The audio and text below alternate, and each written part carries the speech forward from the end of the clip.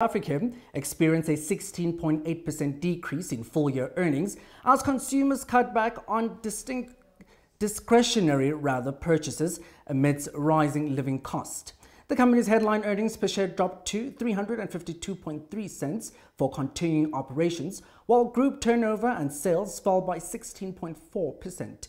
Additionally, the final dividend per share decreased by 23.9%. Investment analyst Jalpa Bullia shares insights on Woolworths' recent financial performance.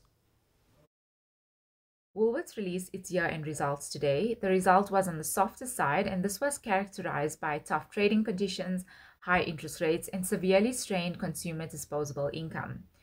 Given the lighter performance, the dividend for the year was also 15% lower compared to last year.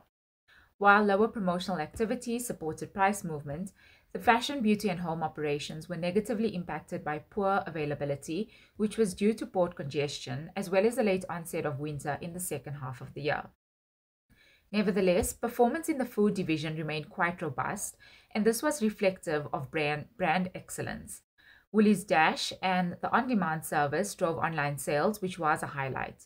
All in all, the group expects trading conditions to remain quite tough, but remains confident in its ability to deliver against strategies going forward.